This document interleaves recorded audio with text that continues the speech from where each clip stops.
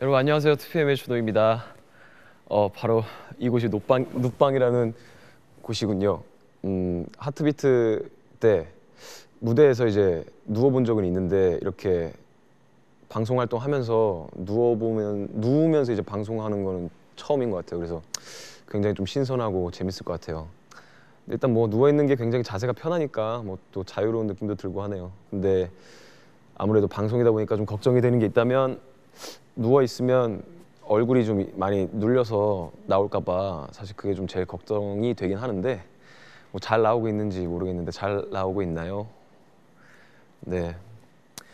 일단 다른 이제 아티스트 분들의 눕방을 보면서 굉장히 재밌겠다라는 생각을 좀 많이 해봤어요.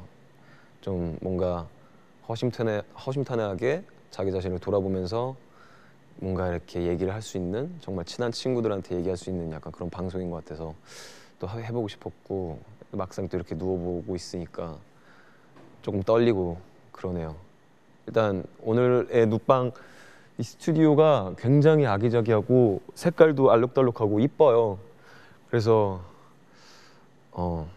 뭔가 온전히 저를 위한 그런 방인 것 같아서 참 기분이 좋네요. 생각해보니까 단독으로 이렇게 V앱 하는 게 엄청 오랜만이더라고요.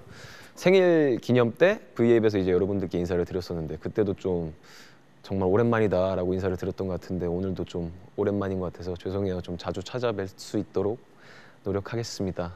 자, 오늘 방송 앞으로 1시간 동안 저와 함께 즐겁게 즐겨주세요. 저도 즐겨볼게요. 자, 그러면 2PM 준호 저와 함께하는 오늘의 눕방 어떤 분들이 들어오셨는지 출석 체크를 한번 해보도록 하겠습니다. 야, 누워있는 게 아주 적나라하게 보이네요. 예. 오빠, 예, 고마워요. 이모티콘 굉장히 많이 나오고 있어요. 귀여워. 오빠가 제일, 오빠 왜 텐트 치셨냐고요? 무슨 이상한 소리를. 다 허리가 아파서 그래요, 제가. I love you, 준호 오빠. 뭐, 준호 사랑해. 예. 감사합니다. 굉장히 또 많은 댓글들이 오고 있네요. 자, 댓글로 이름을 적어서 올려주시면 출첵을 해드릴 테니까요. 지금부터 올려주셨으면 좋겠습니다. 자, 시작! 자, 드디어 나여 깔별 옷이다. 예, 저용 오빠 출첵. 예, 지금부터 출첵 시작합니다. 승현이 그리고 이게 댓글이 올라오는 속도가 살짝 좀 늦어서 이제부터 아마 올라올 것 같아요. 뭐 해도 이뻐. 뭐 나나 뭐 예, 고맙습니다. 뭐 잘생겼다고 하니까 고맙네요. 자, 이름 좀 올려주세요. 9주년 축하합니다. 사랑해요 오빠. 승현, 브라이언, 세정, 수경, 다빈이, 정은이, 허진아, 동호, 수박주스, 예, 김민정, 재희, 연진, 굉장히 많아요. 티아, 다현, 주혜린, 예인, 유랑이, 장혜정, 지영, 예, 출첵하고 있습니다. 혜인이, 가영이, 상미, 미키, 예, 안녕하세요. 레이나, 유진, 오늘 저와 함께 눕방을 해주실 분들이시군요. 좋아요. 홍콩 팬분들도 많이 해주시고 계시고요. 일본 팬분들도 많이 봐주시고 계시고 태국 팬분들도 봐주시고 계시고 미주요가 오빠 좋아해요 등등 예 굉장히 좀 많은 팬분들이 지금 보고 계신 것 같습니다. 해외에 계신 이제 팬분들도 많이 계신 것 같아요. 정말 감사드립니다. Thank you, I love you.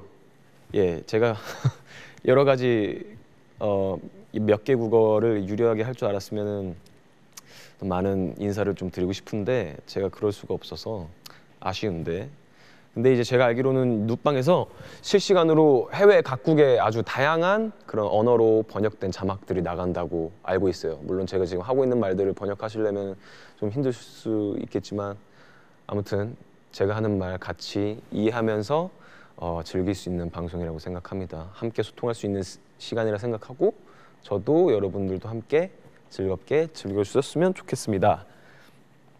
자, 그리고 오늘 눕방에서 제가 맡은 역할이 굉장히 중요한 거더라고요. 일단 역할이 어떤 거냐면 눕방이라는 방송 자체가 요즘 많은 분들이 이제 불면증까지는 아니더라도 잠을 좀 쉽게 못 주무시는 분들을 많다고 해요. 그래서 저도 좀 그런 편에 속하는데 여러분들은 잘 평소에 주무시는지 궁금하네요. 사실 이제 자기 전이라고 하면 침대에 누웠을 때 혹은 바닥에 이불 깔고 누웠을 때 곧장 잠드는 게 아니고 요즘 친구들은 또 핸드폰을 보면서 문자도 하기도 하고 뉴스도 보고 자기 하고 싶은 것도 많이 하고 SNS도 하고 그러니까 저도 사실 불 끄고 누워서 곧장 잠을 자지는 못하는 것 같아요. 그래서 항상 핸드폰 보면서 지금 실시간으로 어떤 뉴스, 어떤 것들이 유행하고 있는지 뭐 궁금한 것들 많이 보고 그러고 있어요. 휴대폰을 만지다가 보면은 잠을 드는 게 아니라 거의 뭐 30분, 1시간 막 이렇게 시간이 후딱 지나가다 보니까 제대로 뭔가 숙면을 취할 수 없는 그런 상황이 좀 되는 것 같아서 좀 아쉬운 것 같아요. 아마 이 방송을 보고 계신 많은 분들 중에서도 자려고 이제 누워서 바로 잠드는 게 아니라 이런저런 고민도 하고 휴대폰으로 게임도 하고 SNS 하면서 휴대폰 만지작 하느라 잠을 제대로 못 주무시는 분들이 많을 것 같은데 이런 행동들이 굉장히 숙면을 방해하는 원인 중 하나라고 합니다. 그래서 이 눕방에서는 아무런 생각 없이 그냥 틀어서 보고 계시다 보면은 어느샌가 잠드실 수 있도록 얘기도 하고 노래도 들으면서 여러분들의 꿀잠을 소환해 드리는 수면 유도 방송을 하고 있습니다. 참고로 오늘 녹화된 영상 아니고 아까 출첵한 거 보셨죠? 생방송으로 지금 여러분과 함께 진행하고 있으니까 많이 지켜봐 주세요. 자, 지금부터 그럼 저와 함께 잠드실 준비를 하는 거예요. 아셨죠? 저와 함께하는 48번째 눕방의 밤 제대로 시작해볼까요?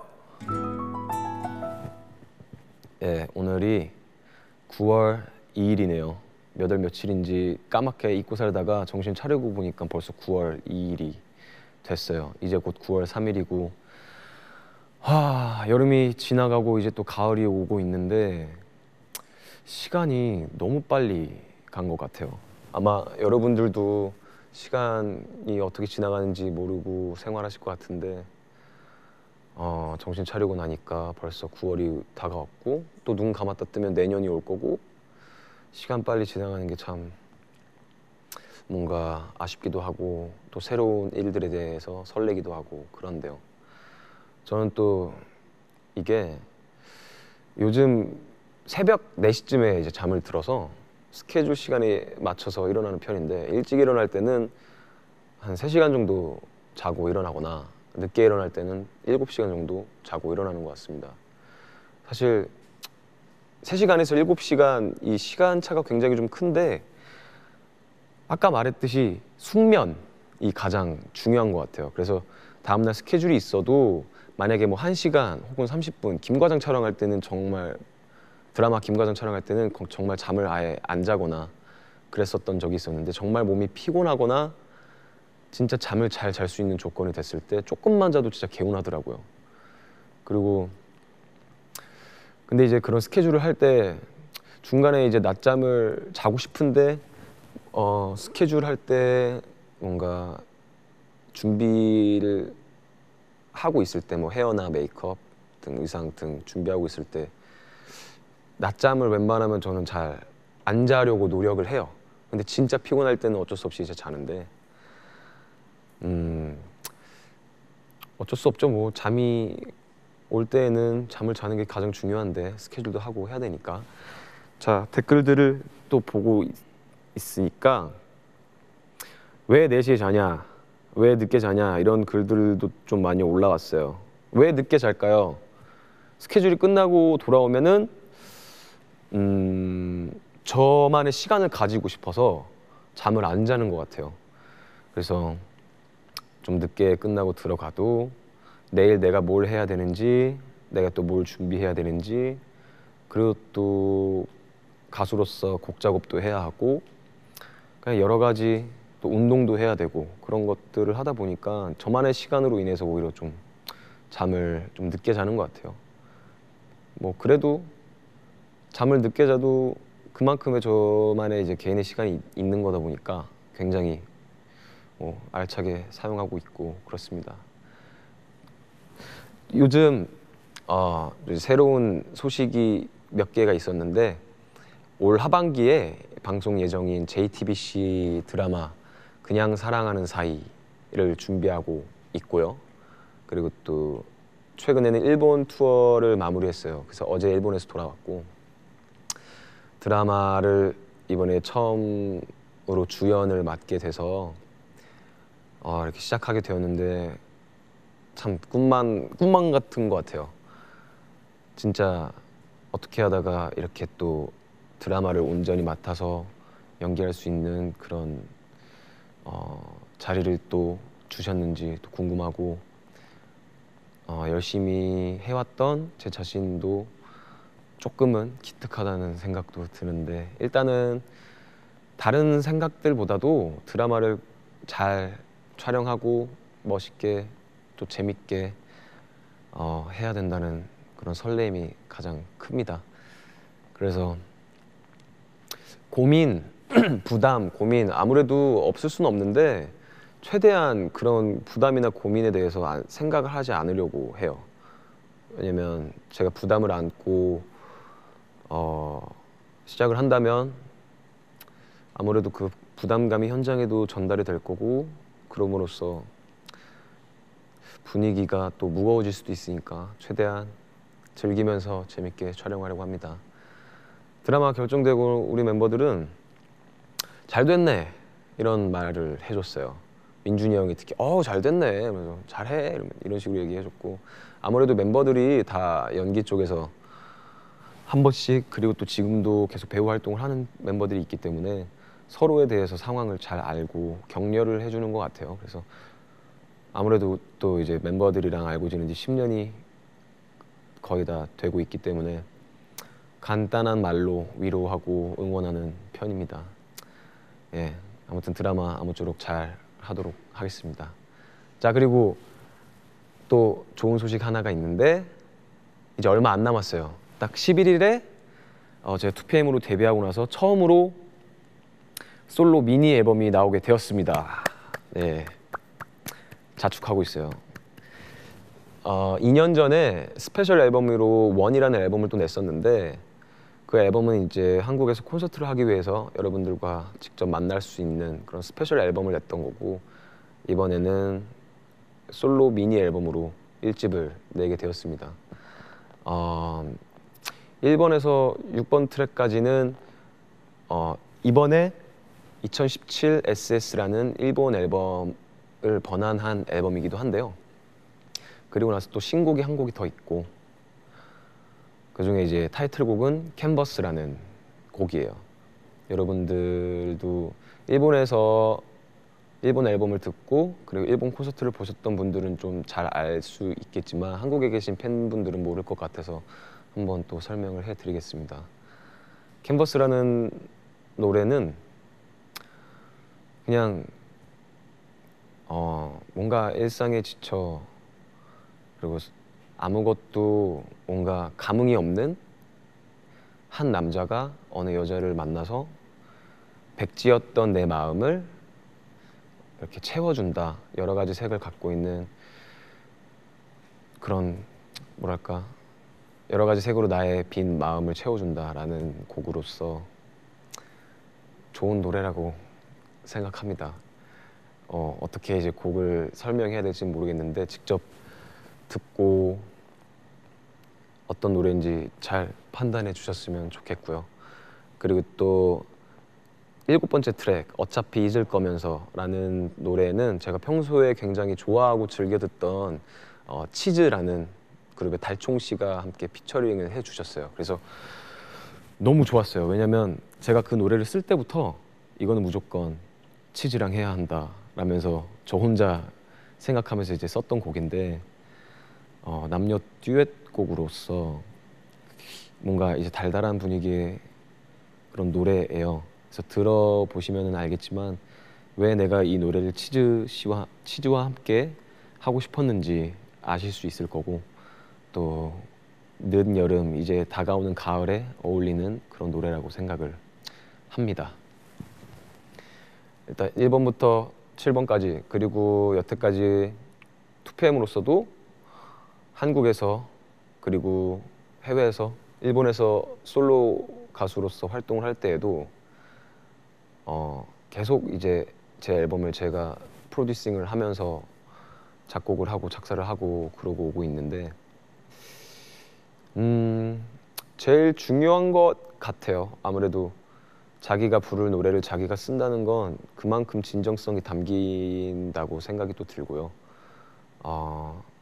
저를 통해서 노래를 들어주시는 분들도 이입을 더 편하게 하실 수 있을 것 같고, 뭔가 저의 진심을 잘 알아주실 것 같아서, 그리고 가수로서 노래를 직접 만들어서 부른다는 건 굉장히 성취감이 있는 것 같아요. 그래서 좋은 곡이든 안 좋은 곡이든, 물론 만드는 것마다 좋은 곡이었으면 좋겠지만 항상 만들면서 제가 가수로서 뭔가 성장하고 있구나라는 것을 느끼는 아주 좋은 계기인 것 같아요. 그래서 이번 앨범도 굉장히 저한테 있어서 좋은 의미인 것 같습니다. 자, 모든 트랙 리스트는 11일 오후 6시면 들어볼 수 있으니까 많이 기대해 주셨으면 좋겠습니다. 자, 그러면은 얘기 나온 김에 노래 한 곡 듣고 갈게요. 눕방에서 들려드릴 첫 번째 노래는 이번 앨범에 수록된 와우라는 곡인데요. 아시다시피 아직 공개가 되지 않은 곡입니다. 그래서 이 눕방에서 최초 공개, 한국어 버전으로 최초 공개를 하게 되겠습니다.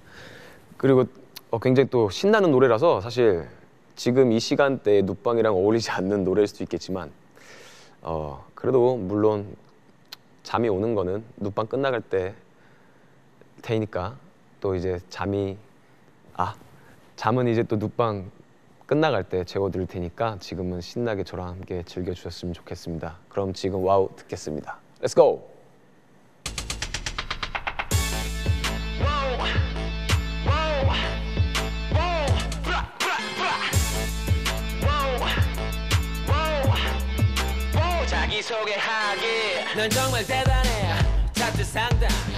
사실 제가 좀 이 노래에 대해서 막 설명해드리고 싶은데 지금 처음 공개하는 거라서 아마 듣고 싶은 분들도 굉장히 많으실 것 같아요. 근데 이제 물론 모든 노래는 11일 날 공개가 되니까 지금은 이 노래에 대해서 비하인드 스토리를 조금 얘기해드리도록 하겠습니다. 이 노래는 CD에만 수록이 되는 곡이고요. 그리고 일본에서 2PM으로서 먼저 발매를 한 곡이에요. 그리고 나서 이번 일본 앨범, 제 솔로 앨범의 2017 SS에 들어갔던 혼자서 이제 가창을 했던 곡이고요. 그리고 이번 캔버스라는 앨범에 또 이제 새롭게 들어가는 노래예요.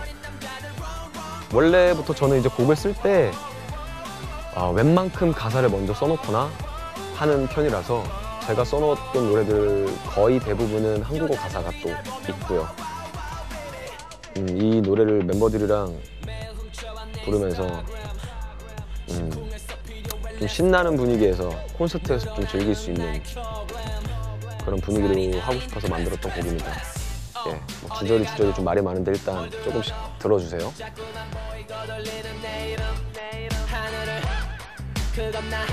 이 노래 진짜 좋아해요. 조우당. 조우당. 2PM 와우. 내적 댄스. 이 노래를 들으면은 그 내적 댄스가 막 일어난다고 하는데 되게 이런 어깨춤이 막 있어요. 디기디기다 디기디기다 이러면서 실제로 제가 보여드릴 수 있으면 좋겠네요. 언젠간 실제로 보여드릴 수 있는 기회가 된다면 여러분들 앞에서 불러드리도록 하겠습니다. 디기디기다 디기디기다. 예. 와우, 춤도 너무 신나고 귀여워요. 고마워요. 콘서트 때 방방 뛰기 좋은 노래라고 또 말씀해 주셨어요. 사랑해 사랑해 사랑해 사랑해 콘서트 가고 싶당. 홍콩 하티스타 waiting you. 저도 가고 싶어요. 좋아. I'm watching you. 목소리 너무 좋아요. 제 얼굴 좀 약간 찐빵 같은데 괜찮나요 여러분? 이 누워 있으니까 아주 그냥 한국어도 좋아. 와우 와우 와우 베이비 Look at me now. Run run run away. 누워 있으니까 그냥 자고 싶어.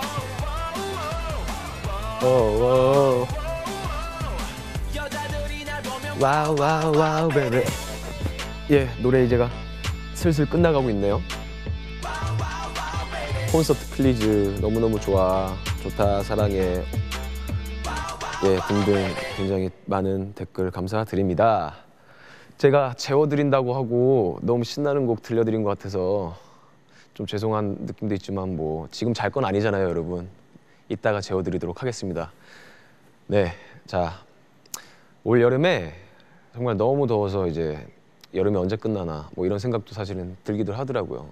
처음에는 제가 여름이 굉장히 여름 많이 타서 땀도 많이 나고 더워서 굉장히 좀 많이 힘들어 했는데 요새는 또 날씨가 차분해지고 시원한 바람이 불어서 굉장히 또 지금 적기인 것 같아요. 이렇게 시원하게 창문 열어놓고 잘 수 있는.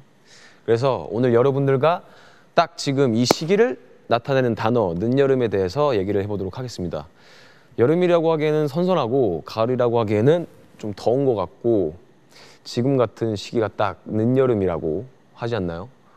저는 더위를 정말 많이 타서 집 밖을 웬만하면 안 나가요.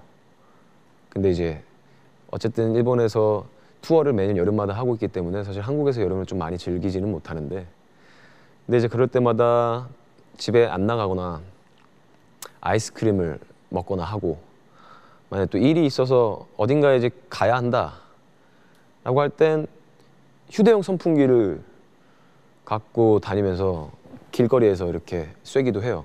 제가 저만 그런 줄 알았더니 그렇게 다니시는 분들이 꽤 많으시더라고요. 그래서 처음엔 좀 부끄러웠는데 뭐 잘 들고 집 앞 슈퍼도 가고 그랬습니다. 제가 아이스크림 얘기해서 나오는 얘기인데 옛날에 너무 더워서 아이스크림을 하루에 20개씩 먹은 적이 있었어요. 이제 배탈이 난다고 먹지 말라고 집에서도 그렇게 얘기를 했었고 실제로 뭐 배탈이 나기도 했지만 한 번은 너무 아이스크림 먹고 싶은데 제가 먹고 싶은 아이스크림이 편의점에 없었어요. 그래서 그거를 동네방네 찾아다니다가 겨우겨우 찾아가지고 너무 기쁜 나머지 이거를 막 몇 봉지씩 사가지고 집에 들어왔는데 그때가 한 밤 늦게였는데 너무 먹고 싶은 거예요. 그래서 그 자리에서 막 5, 6개씩 먹고 막 20개도 먹고 거짓말인 것 같지만 진짜로 그렇게 먹고 다음날 살짝 고생하긴 했는데 예, 여러분들은 아이스크림 그렇게 많이 안 드셨으면 좋겠어요. 집에 에어컨이 고장 난다면 어디로 가 있을 것 같은가? 저는 회사로 가겠습니다. 회사가 집 앞이라서 회사 가서 편히 쉬도록 하겠습니다. 옛날도 아니죠. 불과 한 1년 전? 반년 전? 1년 전에 저희 작업실에 에어컨이 고장이 난 적이 있었어요.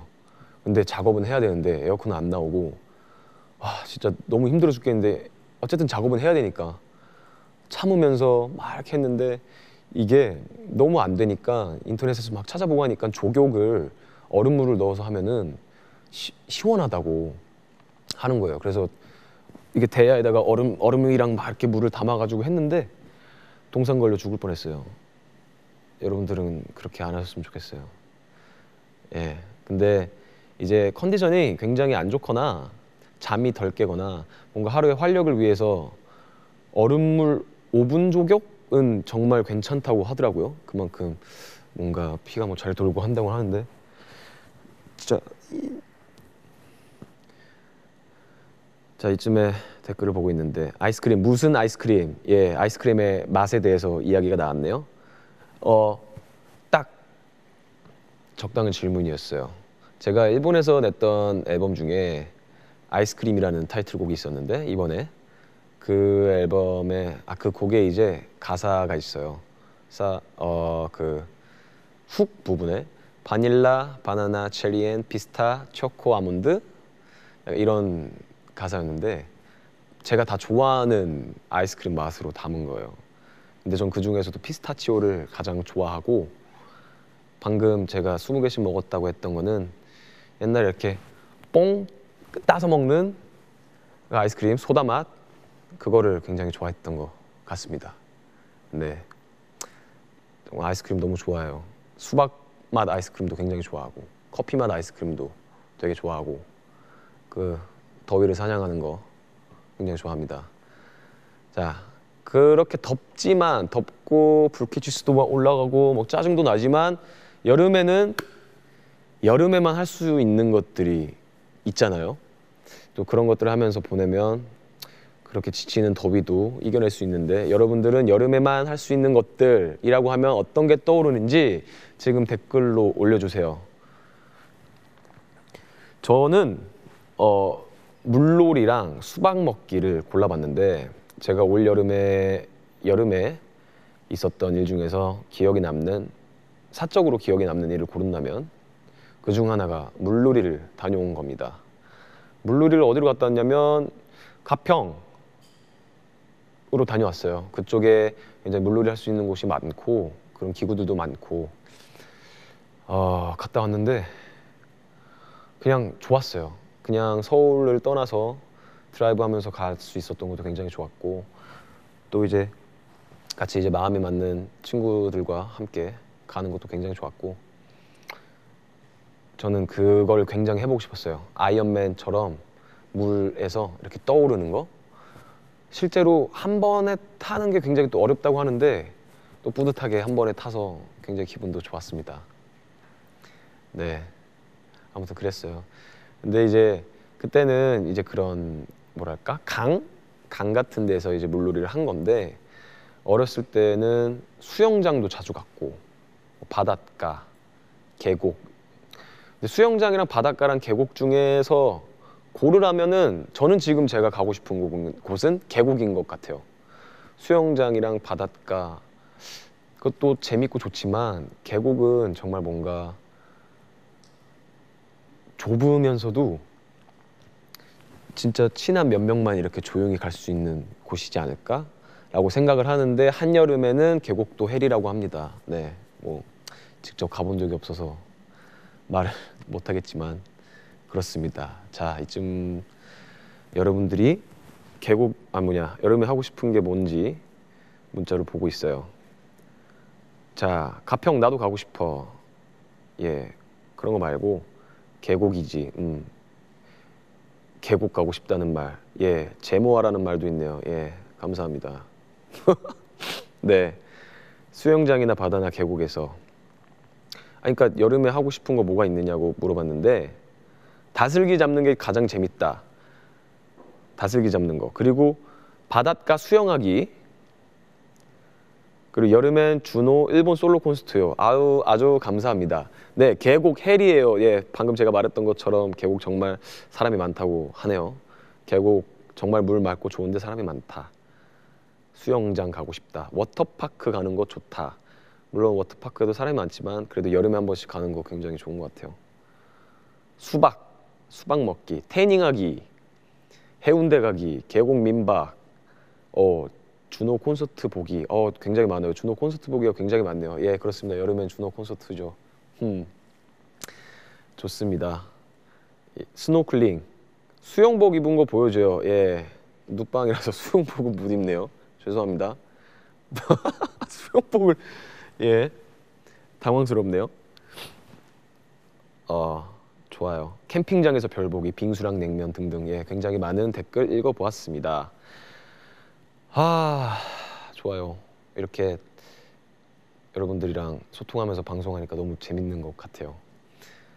자, 또 여름이면 할 수 있는 것이기도 하고 저한테는 그리고 여름에 꼭 하는 것이기도 한데 아마 여러분들 굉장히 많이 아실 거예요. 또 지금 이렇게 댓글 많이 보내주셨는데 바로 일본에서 하는 솔로 투어입니다. 그렇습니다. 얼마 전에 얼마 전도 아니에요. 진짜 바로 그저께였어요. 어제 제가 일본에서 한국으로 돌아왔는데 올 여름 투어를 마무리했습니다. 지금 벌써 이제 5년째 하고 있고요. 이번 일본 투어는 굉장히 색달랐어요.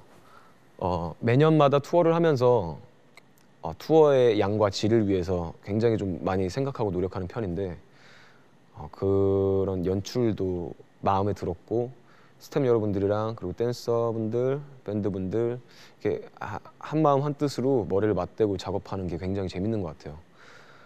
그래서인지 또 무대를 하면서 팬 여러분들과 함께 만들어가는 콘서트였다고 생각을 해서 이번에는 굉장히 즐거웠어요. 예전에는 투어가 마치면은 굉장히 뭔가 섭섭하고 아쉽고 그런 마음들이 컸는데 이번에도 물론 이제 아쉽고 뭐 섭섭한 마음들도 있었지만 굉장히 시원하고 재밌고 이런 투어를 내년에 다시 할 수 있을까? 뭔가 다시는 없을 것 같은 그런 정말 유니크한 투어였다고 생각을 해요. 그래서 전 굉장히 제 마음은 뿌듯합니다. 어떻게 하다 보니까 여름 투어를 이제 5년째 하고 있고 앨범도 이제 5개나 냈는데 정말 복 받은 것 같아요. 이렇게 꾸준히 할 수 있을 거라는 생각은 단 한 번도 못 했어요. 왜냐하면 처음 앨범 냈을 때만 해도 여러분들이 제 음악을 어떻게 들어줄까 사실 걱정도 많았고 2PM에서 한국에서 물론 이제 우영이가 앨범을 냈지만 일본에서 또 투어를 하고 앨범을 낸다는 것이 어떨까 잘 몰랐기 때문에 걱정도 많이 했었지만 차근차근 여러분들이 많이 아껴주시고 사랑해주셔서 이렇게 또 5년째 투어를 하고 앨범을 냈는데 복 받았다고 생각해요. 예, 진짜 그래서 여러분들께 그 받은 사랑 돌려드리려고 최대한 열심히 이렇게 뭔가 여러분들과 만날 수 있는 기회를 많이 만들어 보려고 하고 있습니다. 자, 이제 두 번째 노래 들려드릴 타이밍인데요. 지금 들려드릴 노래도 이번 앨범에 수록된 곡이라서 처음 공개가 되는 건데 트랙 리스트 중에 오늘의 주제 늦여름과 잘 어울릴 것 같은 노래로 선곡해 보았습니다. 몽환적이고 몽롱한 노래지만 조금 심오하기도 하고 들어주셨으면 좋겠습니다. 인스턴트 러브 다 같이 들어보겠습니다.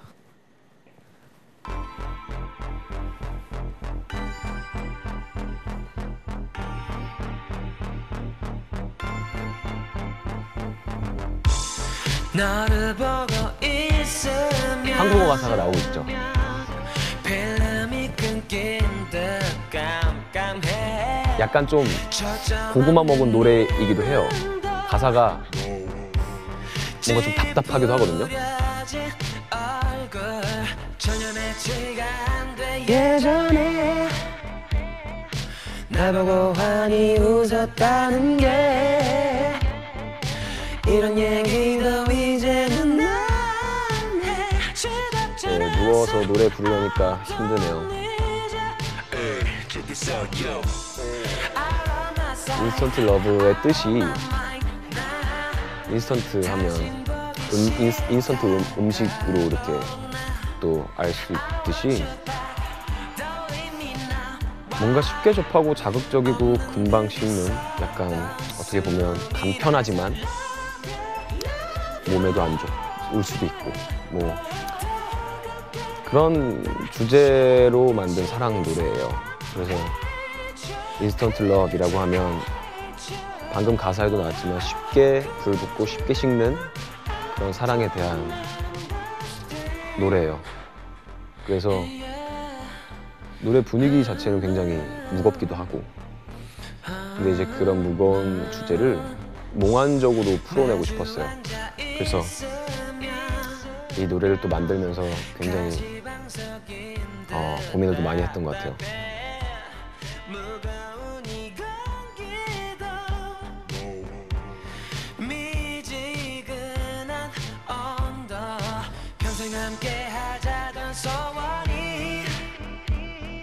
서로를 얽매는 족쇄가 돼 나쁜 남자의 사랑 노래냐고요? 여자가 나쁠 수도 있죠. 남자가 나쁠 수도 있겠지만 그냥 뭐 누가 나쁘다라는 게 아니고 그냥 그 상황에 대한 노래인 것 같아요. 사랑이 식어버리는. 맞아요. 또 이 뮤직비디오를 위해서 우리 트와이스의 사나 양이 또 출연을 해줬어요. 너무 고맙게도 바쁜 와중에 또 선배를 위해서 와서 또 이렇게 촬영해주고 덕분에 뮤직비디오도 굉장히 이쁘게 잘 나왔어요. 고맙습니다.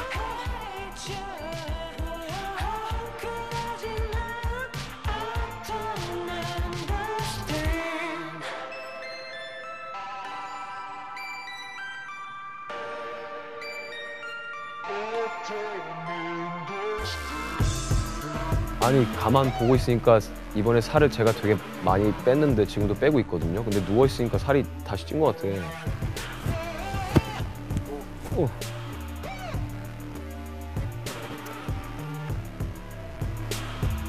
예, 저를 위한 사랑을 식지 않는다고 하십니다. 감사합니다.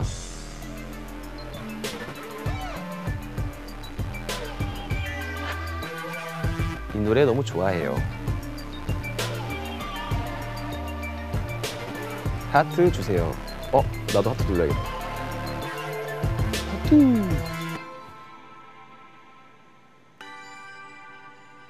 빼지 마. 왜 살 빼지 말라고요? 또 이것저것 작품 준비를 하면서 어울리는 몸을 만들기 위해서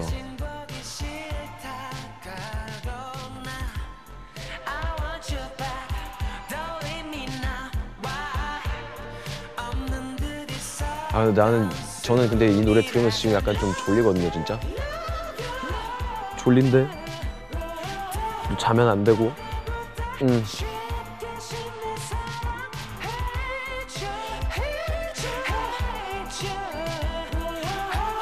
사실 멤버들 있으면은 졸 법도 한데 멤버들 없으니까 혼자 열심히 하고 있어요.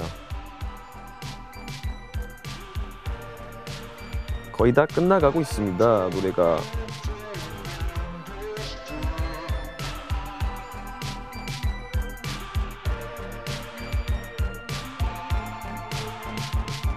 노래 좋다. 이렇게 다 들려줘도 돼? 그럼요. 오늘 눕방 여러분들과 함께 좋은 시간 가지려고 한 거니까. 자, 벌써 노래가 끝났습니다. 그럼 계속해서 늦여름에 대해서 얘기 나눠보도록 하겠습니다. 자, 여름, 지금 방송을 보고 계신 여러분들은 여름에 어떤 일들이 있었는지 궁금해요. 저는 몇 개의 단어로 정리를 해보자면은 일본 투어, 아이스크림, 그리고 아이스 아메리카노로 이렇게 줄여볼 수 있을 것 같아요.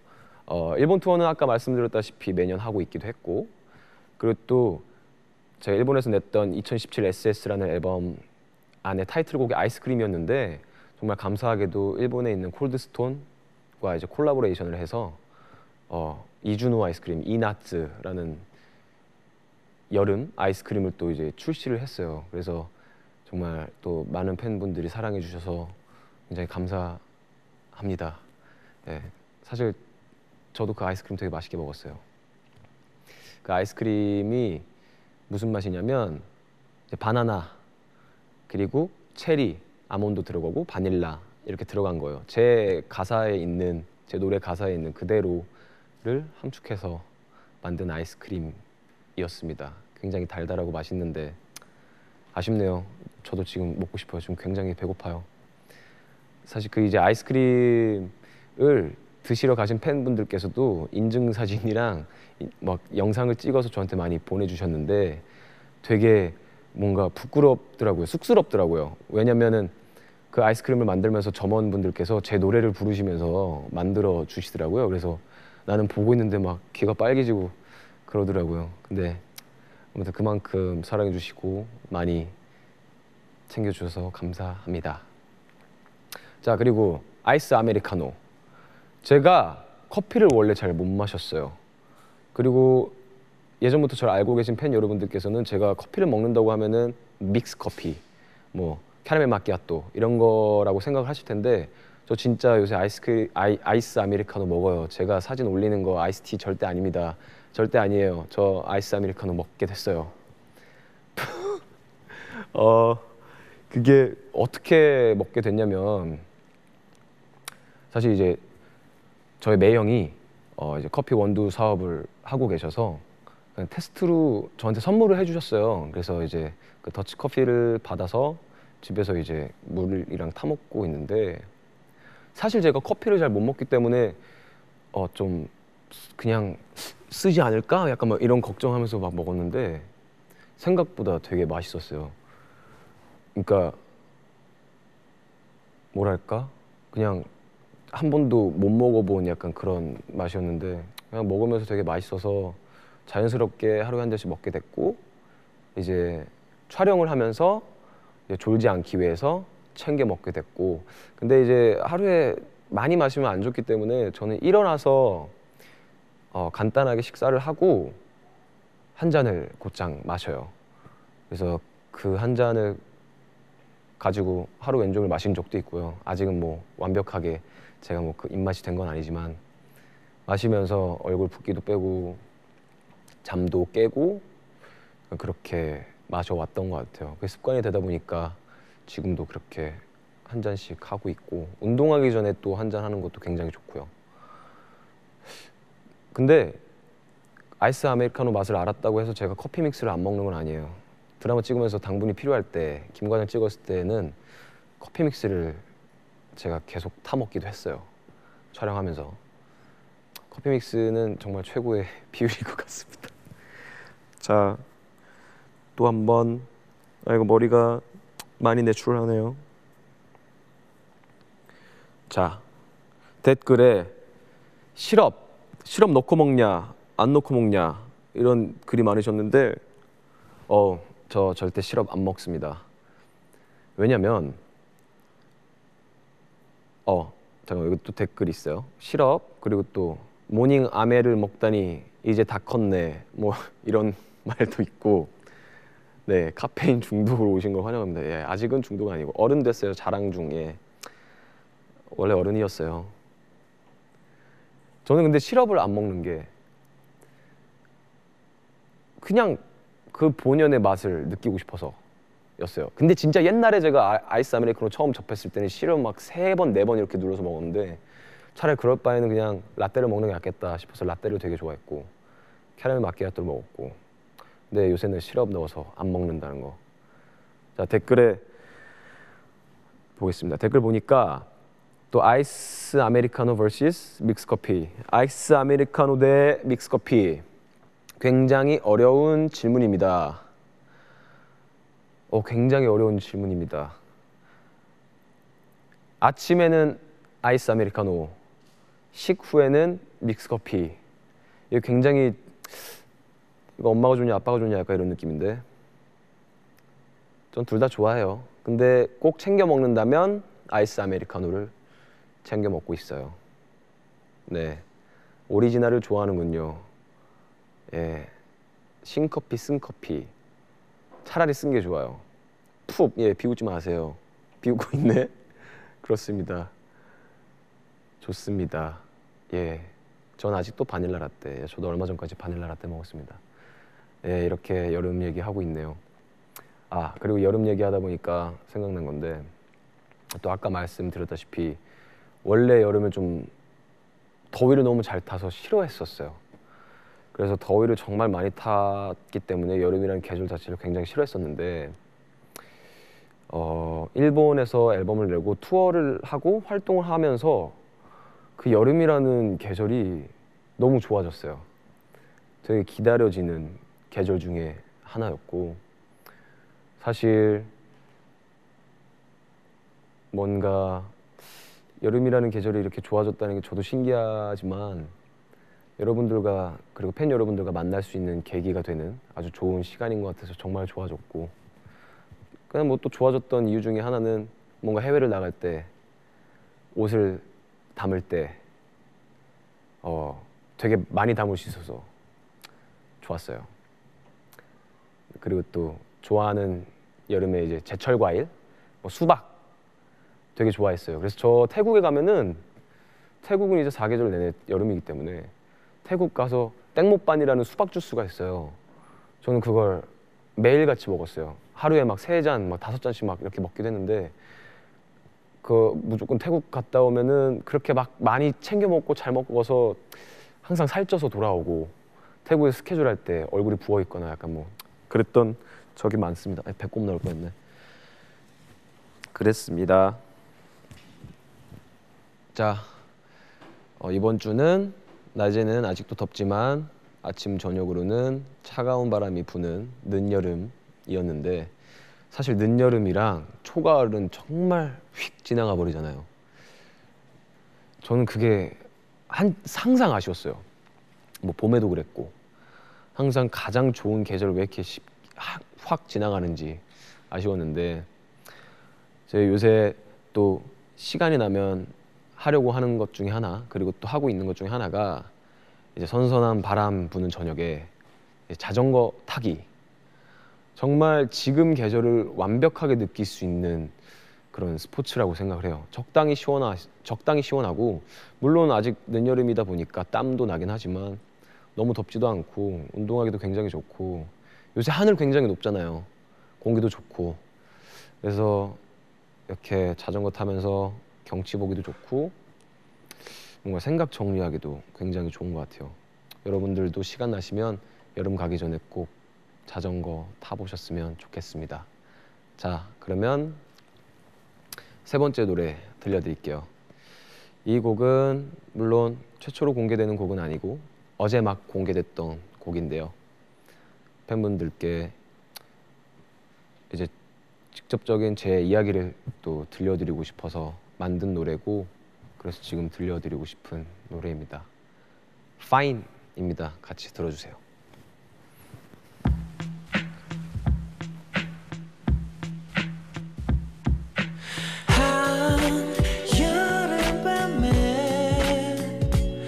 따스한 별 가득할 때 야구준 사춘기 소녀처럼 웃을 듯 말 듯 미소를 머금고 날 맞이했지. 처음 손을 내밀 때 세상 가장 행복했었어. Oh yeah. 너는 얘기했지 내게 손이 큰 게 싫어. 하지만 내겐 한없이 작고 예쁜 거. Yeah. Fine, yeah, yeah, yeah, yeah. 빨갛게 물든 머리 계속 쓰다듬고 봐, baby. Fine, yeah, yeah, yeah, yeah. 포근한 너의 품 안에서 잠들고 싶어.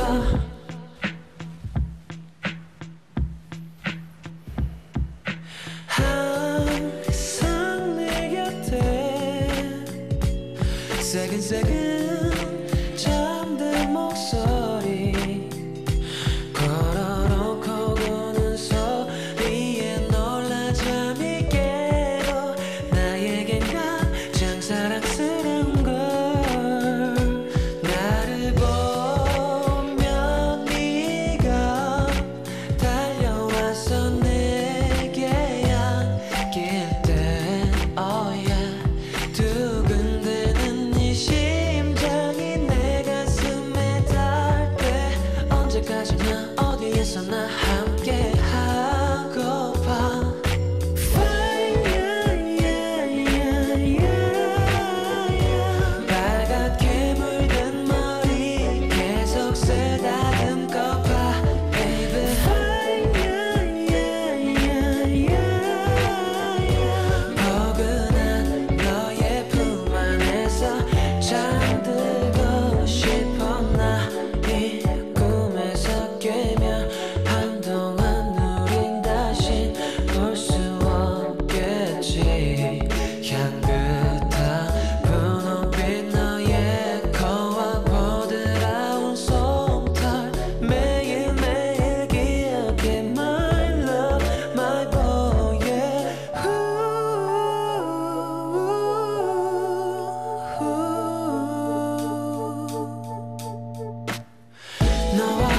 떨어져 있어도 나는 변하지 않아.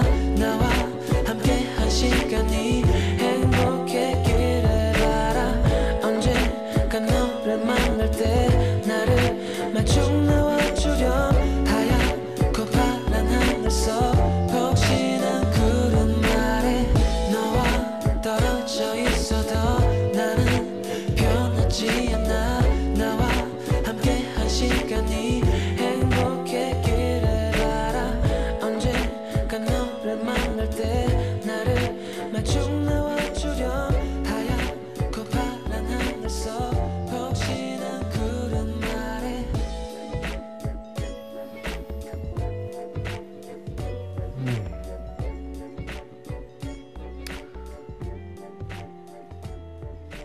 네, 파인 들어봤습니다. 댓글 봤더니 울지 말라고 또 얘기해 주시네요. 사실 이 노래를 썼을 때 제가 제 고향이 이야기인데 제가 지금 이 상황에서 가장 잘 할 수 있는 걸로 잘 해주고 싶었어요. 그게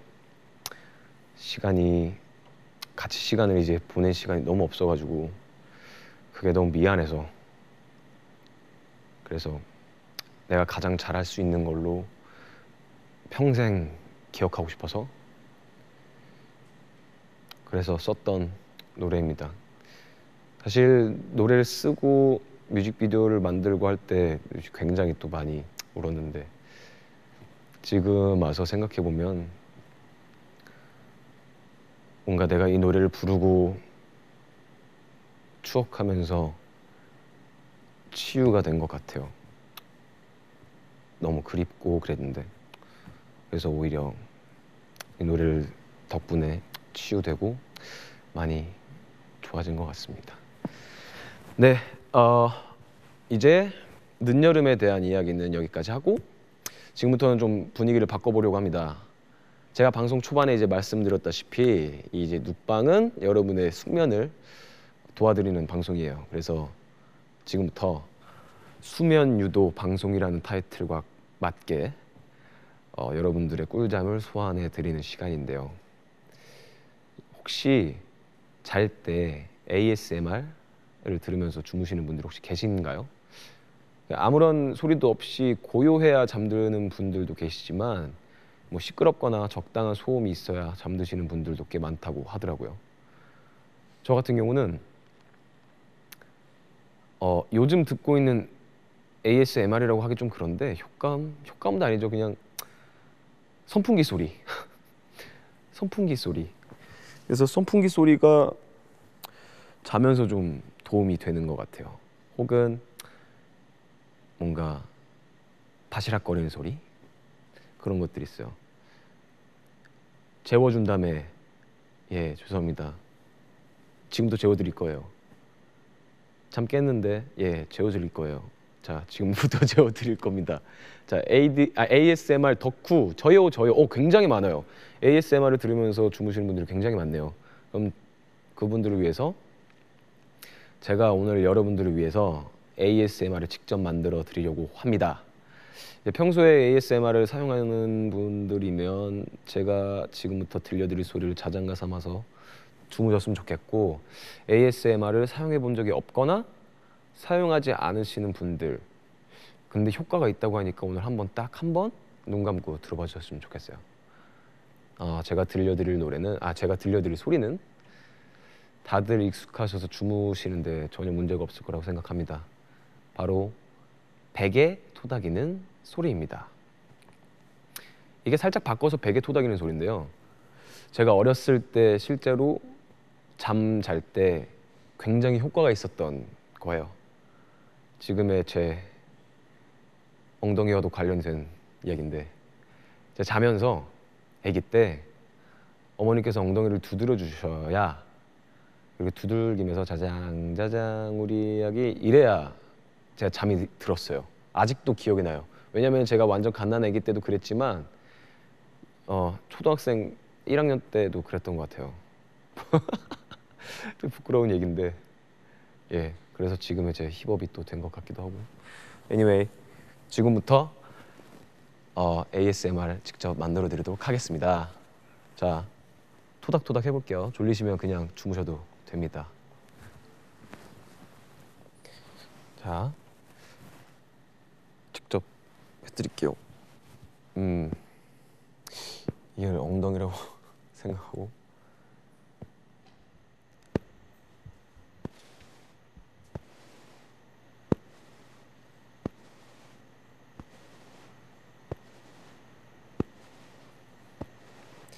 짜장 짜장 우리 아기. 그다음 모르겠다. 짜장 짜장 짜장 짜장 짜장 짜장 짜장 짜장.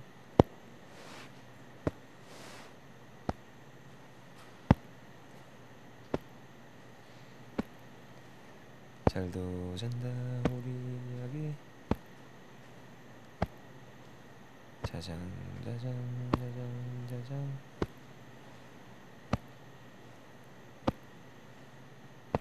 이렇게 하면 엉덩이가 커졌어요.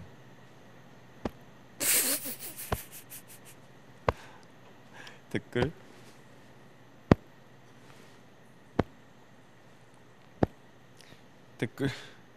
지금 댓글을 봤는데 예, 실제로 엉덩이를 토닥토닥 해주는 줄 알았다고. 죄송합니다. 예, 그게 좋은 기분이면 좋겠네요. 예, 제가 어딜 감히 그렇게 토닥하겠습니까? 근데 저 진짜 이러면서 잤어요. 이래야 좀 마음이 편안했어요. 어렸을 때는. 짜장 짜장 짜장 짜장 짜장 짜장 잘도 잔다 우리 아기 잘도 잔다 공디 팡팡.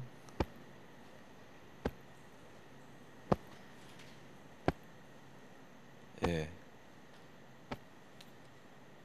좀 댓글 봤는데 크크크 장난 아니네요.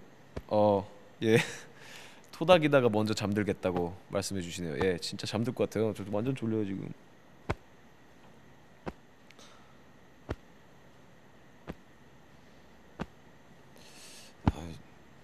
진짜 잘 것 같은데. 자, 여기까지. 아, 졸려. 진짜 졸렸어요. 자, 댓글 또 읽어드려야죠. 자야 한다. 자야 한다. 오빠 곧 잘 듯. 예, 금방 잘 것 같았어요. 붕디팡팡. 예, 웃겨서 못 자요. 등등. 자, 예, 웃겨서 못 잔다는 분들이 굉장히 많으세요. 난 안 졸려. 무슨 노래예요? 애기가 너무 늙어서 미안해. 무슨 예, 뭔 소리야? 애기. 저도 애기. 예, 우리 지금 모두 다 애기라고 생각합니다. 저는. 자, 잠에서 깼대요. 잠에서 깼대. 그러면은 제가 이번에는 직접 자장가를 들려드리도록 하겠습니다. 이 노래는 들으시면서 주무시라고 들려드리는 곡이에요. 이번 앨범 수록곡이자 2PM 앨범 수록곡이었는데 제가 혼자 부르게 된 Nobody Else 지금 바로 들려드리도록 하겠습니다. Let's go.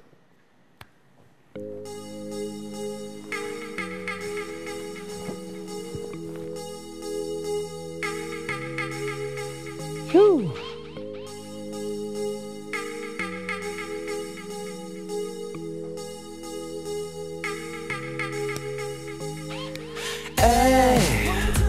Every time feels alright. 그 누구도 넌 볼 수 없어. Nobody else.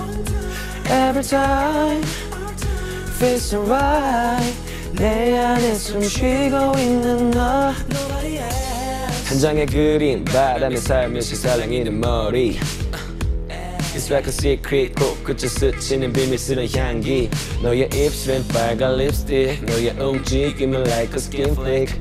Damn it 정말 너는 real sick 넌 마치 롤링 문을 열고 널 타고 싶어 I don't wanna nobody else but you Cause no one makes me feel I don't wanna nobody else but you Yeah 너 아닌 날 상상할 수가 없어 Come on hey. Every time feels alright 그 누구도 넌 볼 수 없어 Nobody else Every time feels alright 내 안에 숨 쉬고 있는 너 Nobody else